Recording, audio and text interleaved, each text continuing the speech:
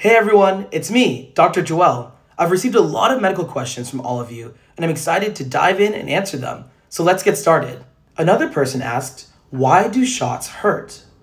Another great question.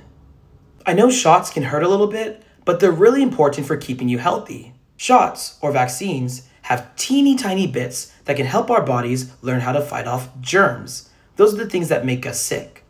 But don't worry, what's inside the shot isn't the real germ that makes you sick. It's a pretend germ.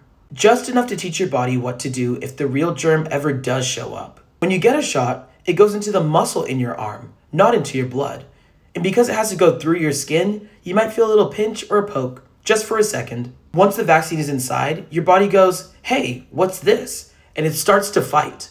That's why you might get a little sleepy, why your arm might get sore, or you might even get a little fever. That just means your body is learning and getting super strong. Yeah. That way, if a big bad germ ever decides to come back, your body is already ready. And guess what? It can say, no way, germ. Well, I think that's all for now. Thank you for asking so many great questions. I'm so excited to answer more of your questions next time. If you have a question you want me to answer, make sure to let me know. See you next time, and stay curious. Thank you for watching.